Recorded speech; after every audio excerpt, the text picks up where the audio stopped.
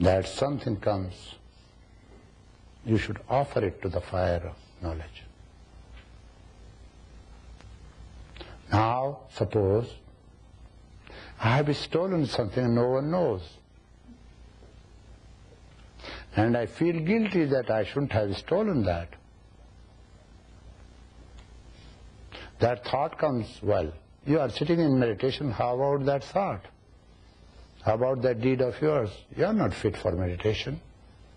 Suppose such a thought comes, offer that thought to the fire of knowledge. You have offered it once. Once you give it to somebody, you don't say, give it to me. Give me my thing back. No, you don't say that.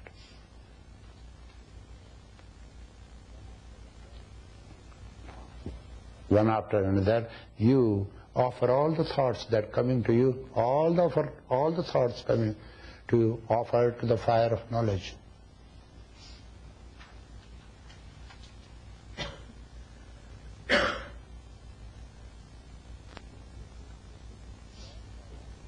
This way, if that thought which you have offered already comes to you, it will not come in ugly form and you can say, but I have already offered you to the fire.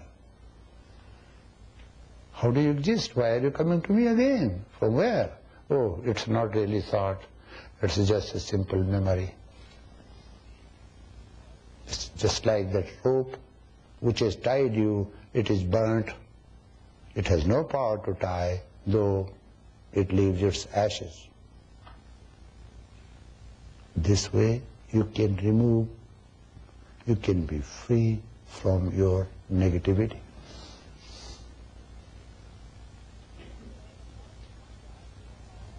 Then you have a confidence. I have given all such thoughts, offered such thoughts.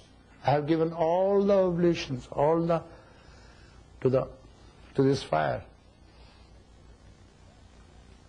In this mentally, first thing is to evoke Guru Chakra, to evoke this fire, now fire of knowledge. You see.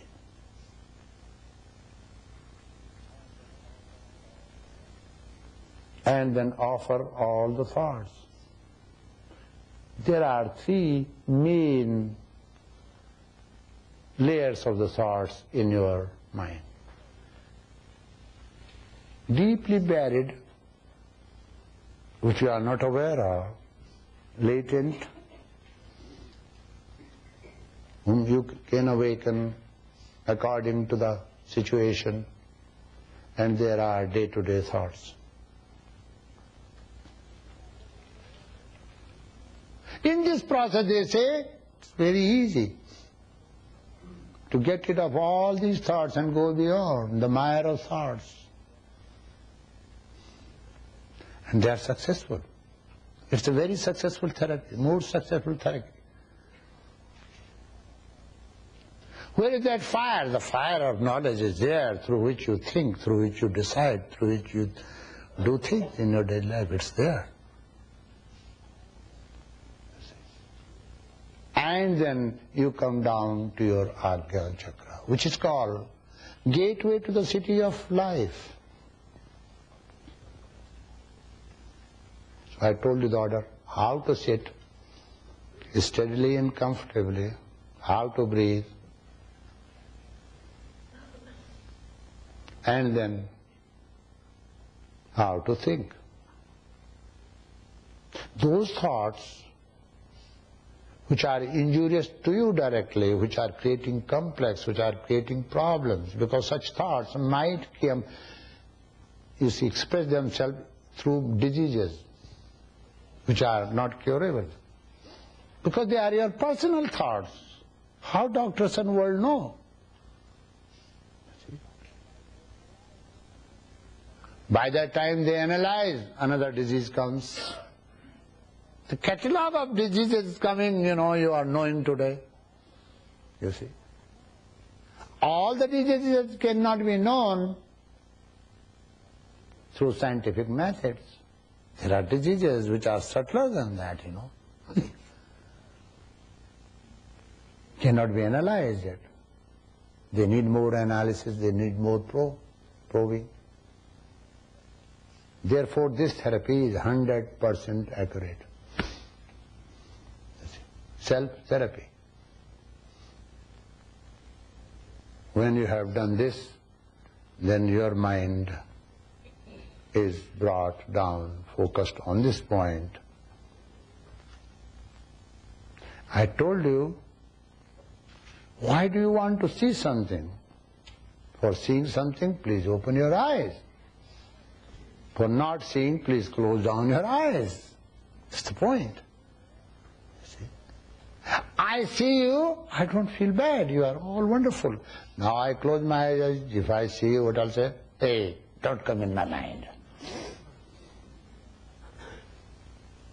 It means your attitude is not right. Attitude for meditation should also be, which is called Sankalp Shakti. You are determining, no matter what happens, no thought. I fought with my wife a few minutes ago. My time of meditation has come.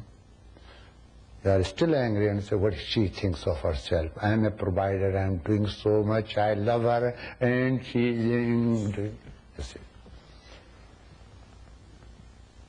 Sometimes you express your anger during this meditation. Don't do this. You have already done by concentration on Guru Chakra.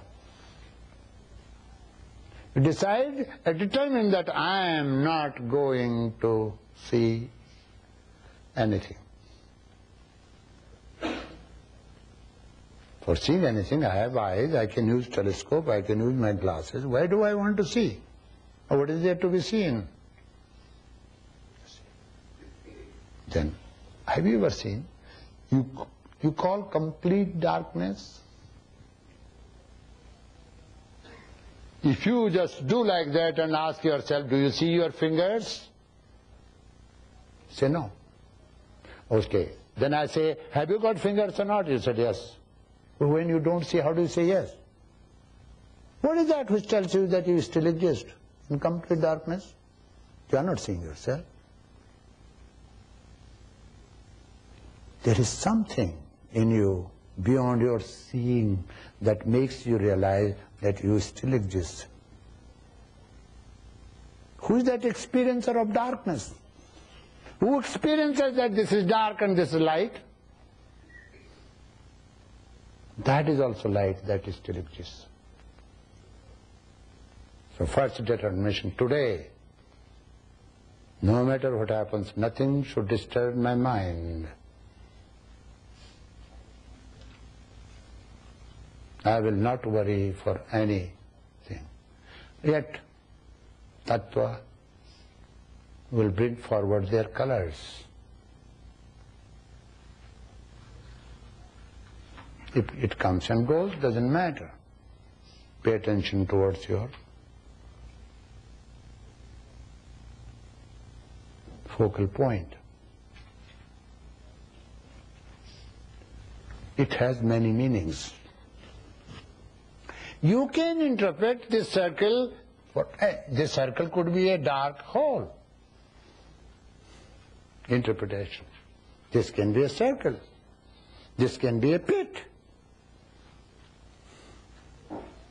You see? So here inside this point here, when I told you to just meditate on this point,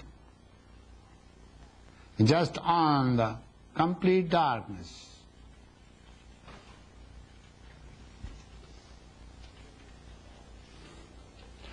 then you start seeing the light within, from within. You can even attain a state which is called, without eyes you can see things, without the help of eyes. This is 100% true what I am telling